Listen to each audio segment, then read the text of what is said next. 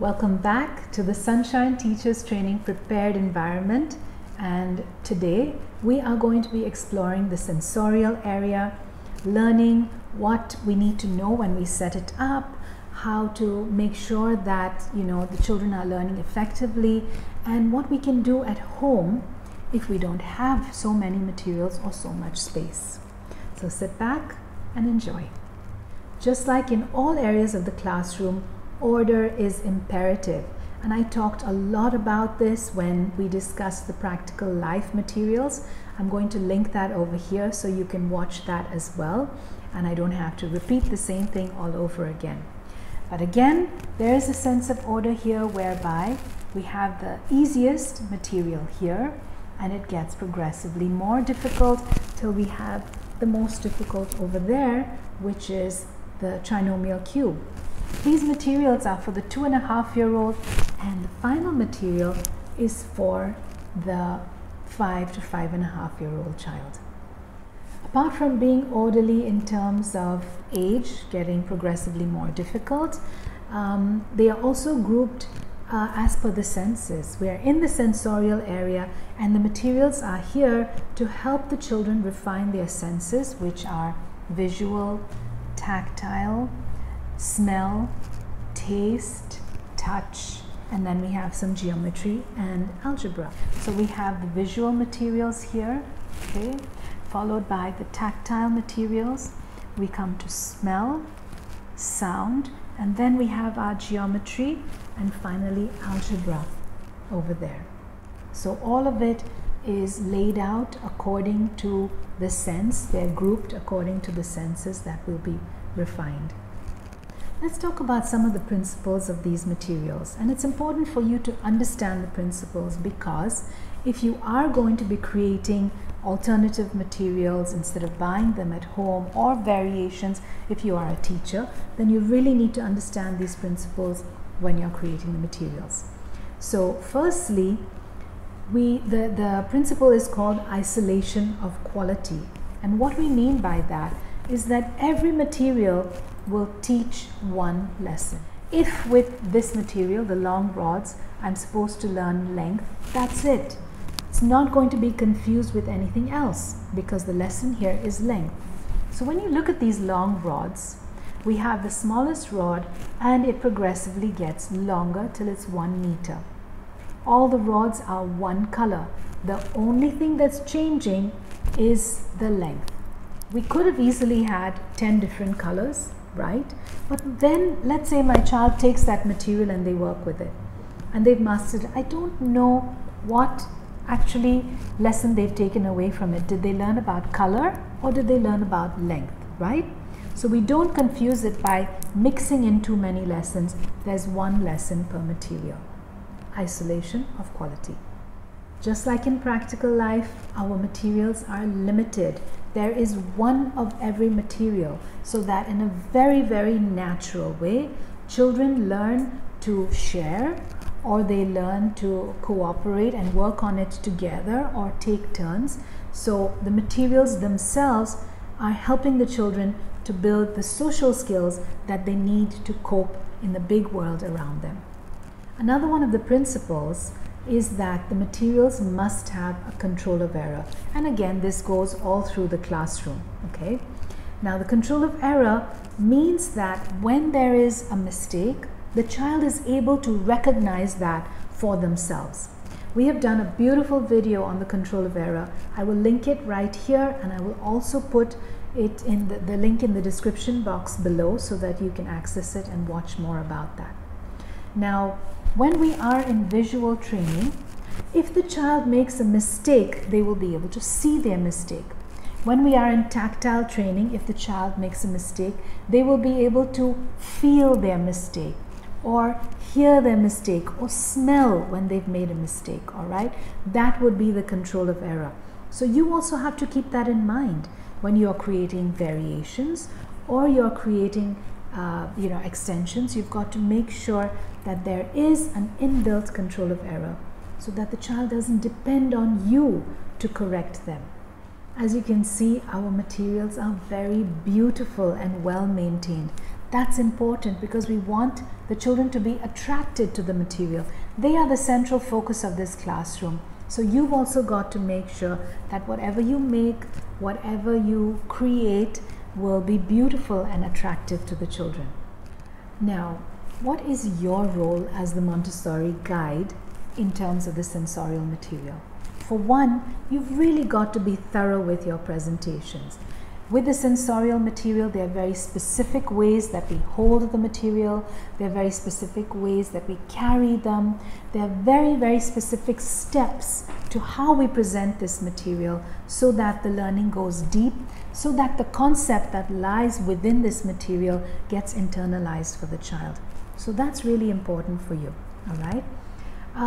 You've got to, these presentations are done in silence. So it's important for the teacher to later on follow up these presentations with what we call a 3-period lesson.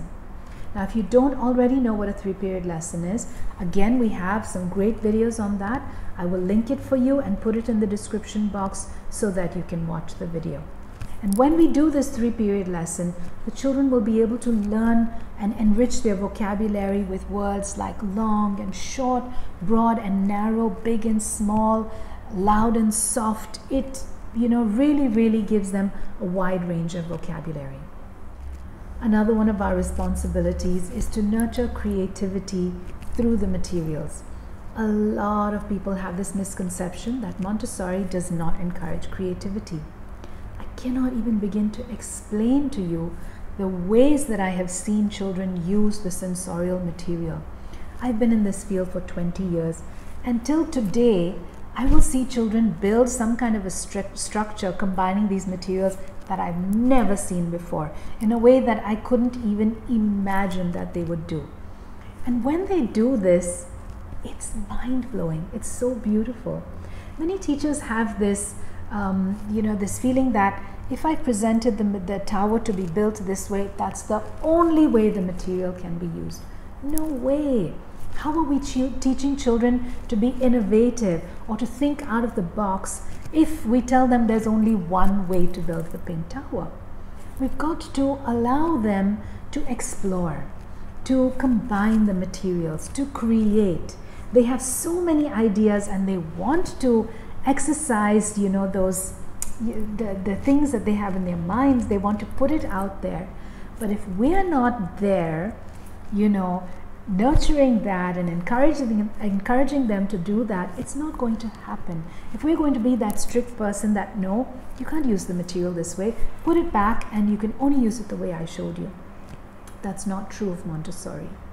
They can combine 2, 3, 4 materials, build structures that they have envisioned in their minds, as long as they are not being harmful to the material, the environment, or their friends, and they return the material the way they found it. Those are the things that we have to maintain, and they are able to use it the way they want. I've seen children build little structures with, maybe a fence, and they may take the animals from the culture and put them inside, and then they'll make the animals have conversations with each other. And some teachers feel that, no, how can they be doing that? They shouldn't be combining materials from different areas. It's fine, as long as they return it and they are being respectful with the material. It shouldn't be a problem at all. Keep in mind that some children, it doesn't come to them immediately to create something new or to be a bit adventurous with the material.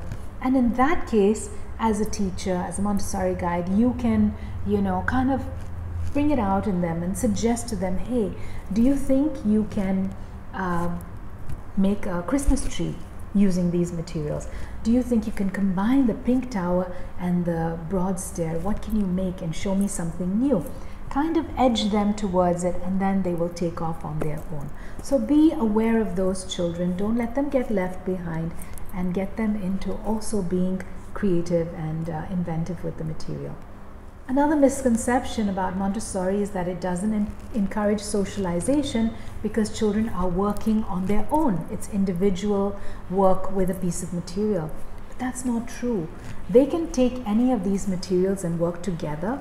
They can collaborate on a project together, And supposing you do have a child in your classroom who's a little bit shy, who's a little bit introverted, you can pair them with somebody who's more outgoing, or a couple of children who are more outgoing, and tell them, hey, why don't you use these materials together and let's see how you build it. So in this way, you're helping them to get over that and make friends and to socialize and learn social skills along the way. Keep in mind, you do not have to force the shy child into socializing. We offer them the opportunity, but we are not going to insist that they have to do it. At the end of the day, it's their choice. If they want to work alone or they want to work together, but just show them that the possibilities are there. When you do the course with us, the diploma course, we teach you how to make a lot of the materials.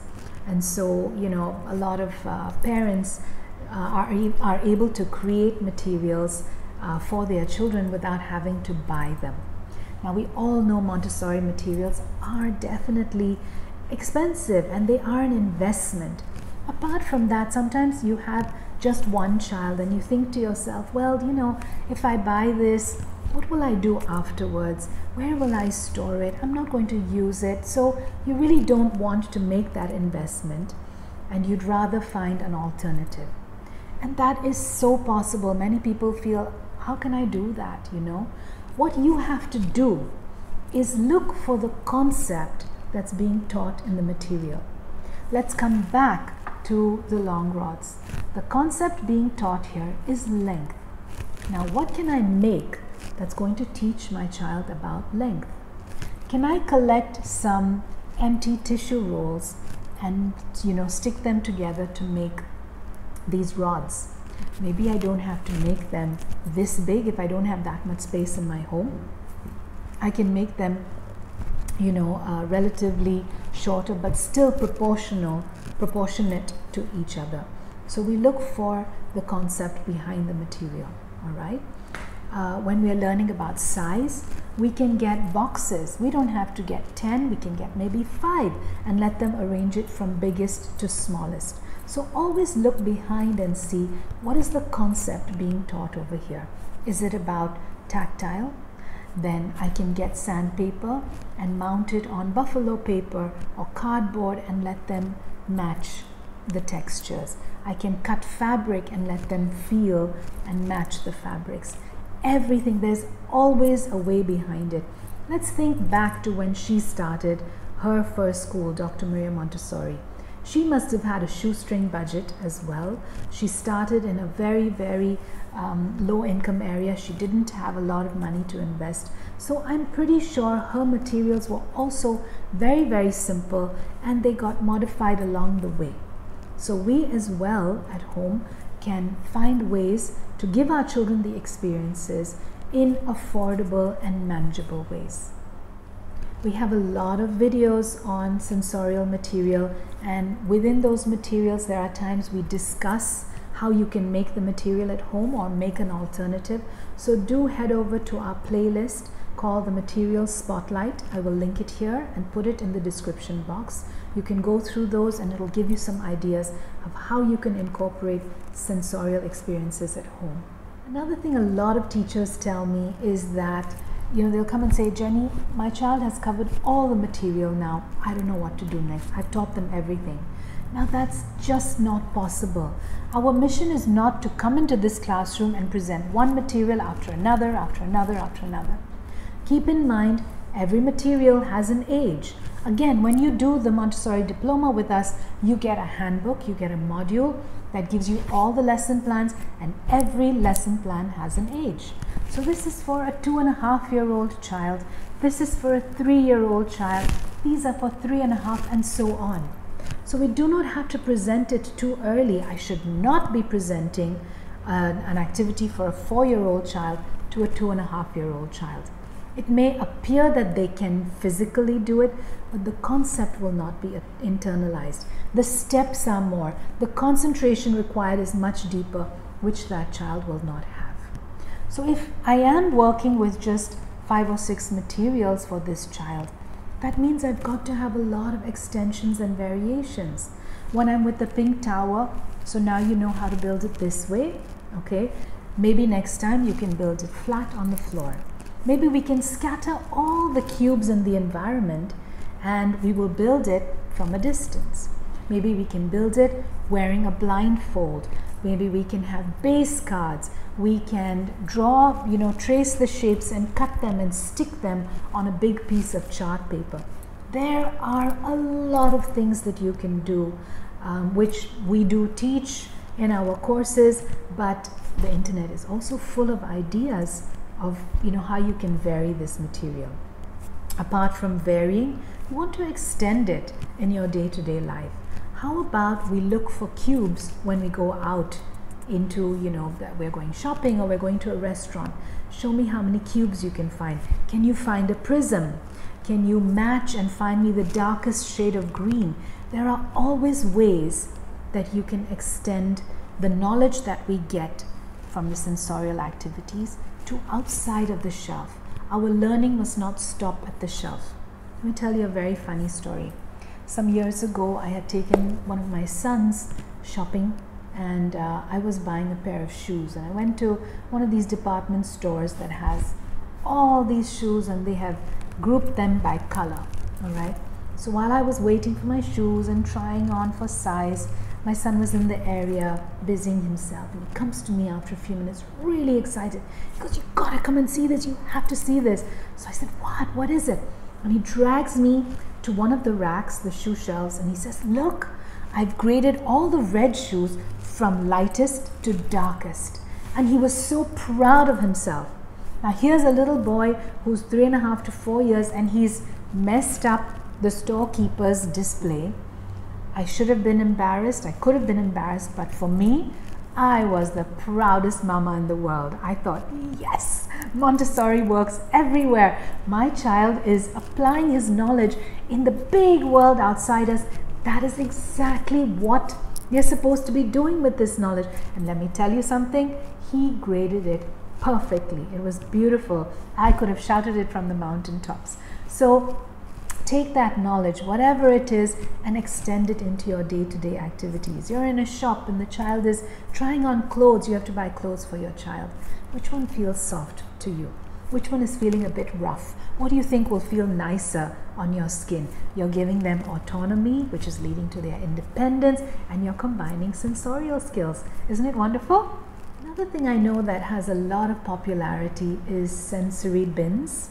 They have come about in the recent years, bins with rice or water beads or foam and things like that, and there will be objects hidden in there, and the children can dig inside there and find and feel.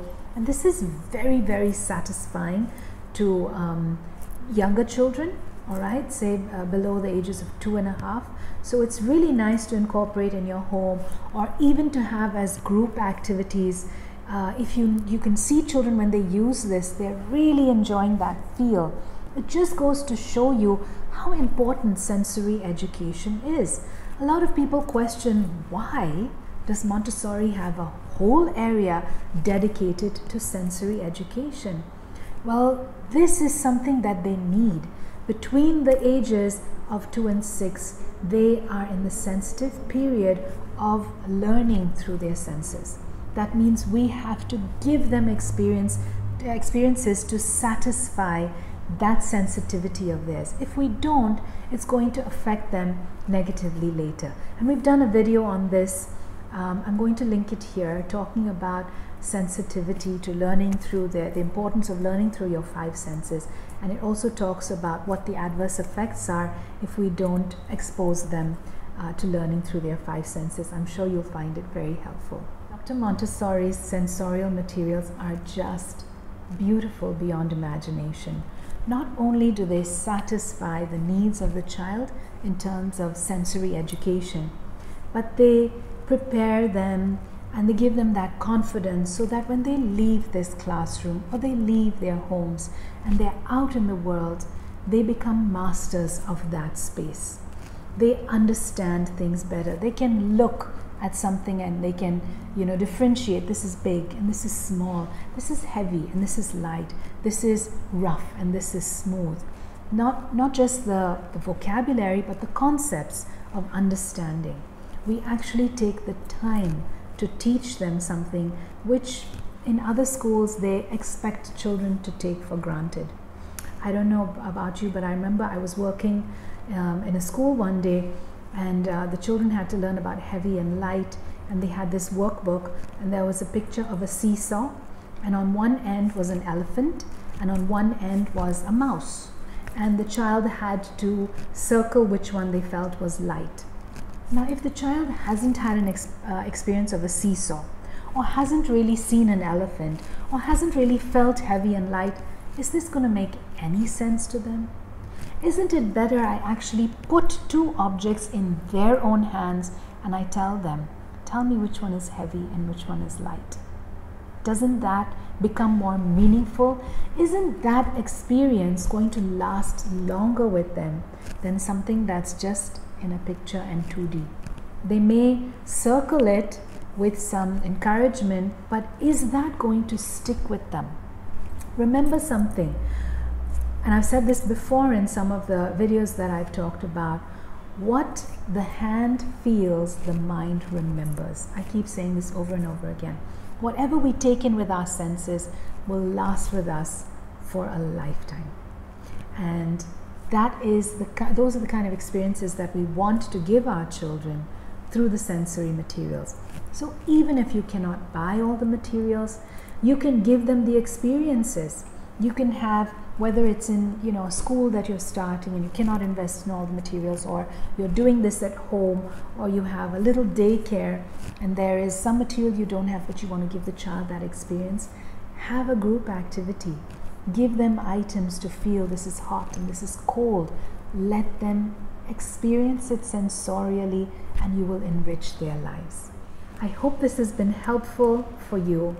As I've said before, I will be back with more. We're going to explore this entire prepared environment together. You're going to learn a lot, but you need to turn on your notifications and subscribe so you don't miss any of my videos. If you've enjoyed this, hit that like button, show me some love. Until we meet again, have a beautiful day.